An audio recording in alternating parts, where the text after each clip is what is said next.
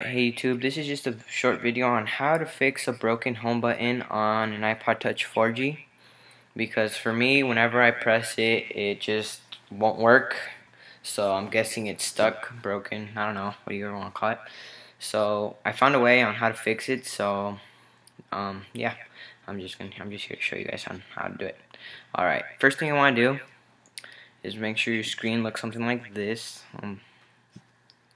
and then you're gonna want to go to settings.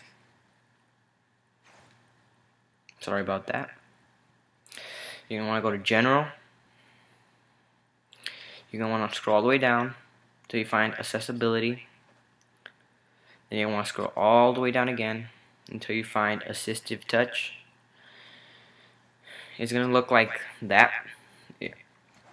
Just turn it on. Just wait for the little white dot to come back up.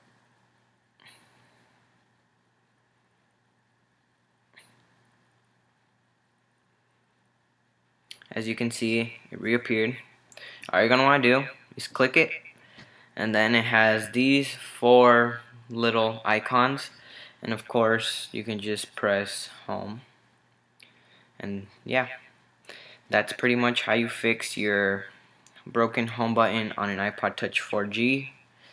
And then you can also, from this little thing, you can also adjust the volume, like volume up, volume down, lock screen. Shake, I have no idea what it does. I press it but nothing happens. Rotate screen goes like that, but it's just, I guess, I'm gonna say towards the left. Nothing happens.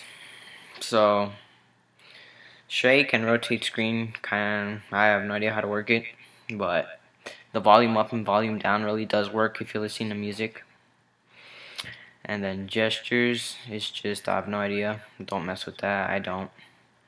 And then pinch, those you can make new gestures if you want, but the home button is the one that I mainly use.